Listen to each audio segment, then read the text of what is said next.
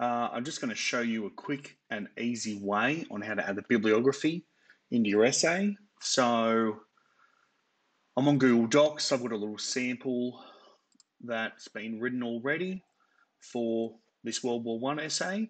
So what I'm going to do is, rather than going to a website and trying to use something like that, I am going to use an add-on that's available to everyone, and it's in Google Docs. So if you go up here, you're going to click on add-ons. You're going to go get add-ons. Now you're going to see there's all these different ones here, and I'm going to type in EasyBib, just press enter. I'm going to see here there's going to be EasyBib, so I'm going to click on that. I'm going to click install, continue.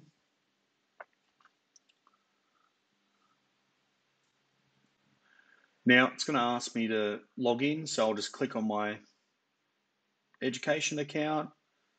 I'm going to click allow, and that's it. So that's now installed. I can click done. I can close this, and now what I can actually do is click back onto add-ons, and it's come up here, EasyBib Bibliography Creator. I'm going to click Manage Bibliography. Now you can do this on any of your assessments as long as you're using Google Docs.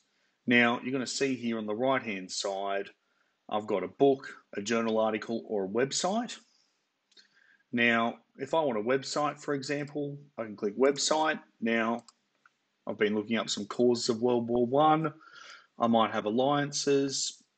Maybe I don't want that. I might want, let's go militarism. Okay, here we go. This is the website I want. So same website, Alpha History, they've got some really good stuff.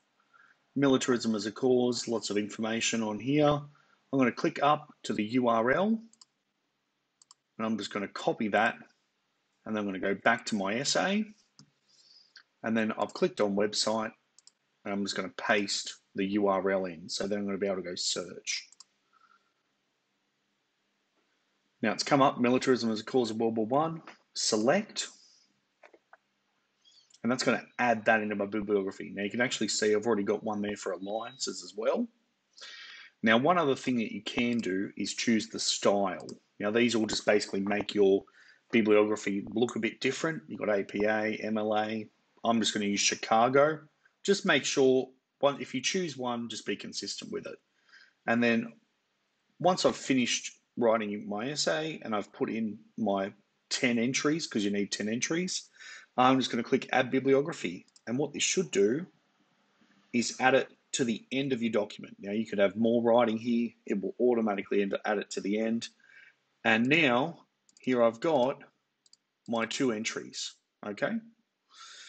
And that should about cover it. If you do have any questions, flick me an email, or that's it. Thanks, guys. Have a good day.